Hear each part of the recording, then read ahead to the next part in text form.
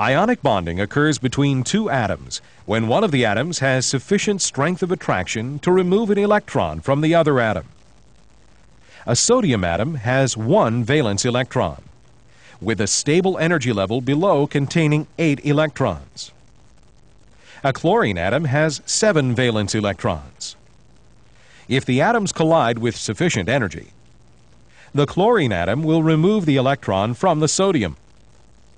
The sodium atom loses its only valence electron and becomes a positively charged sodium ion. The energy level below now provides sodium with its stable octet.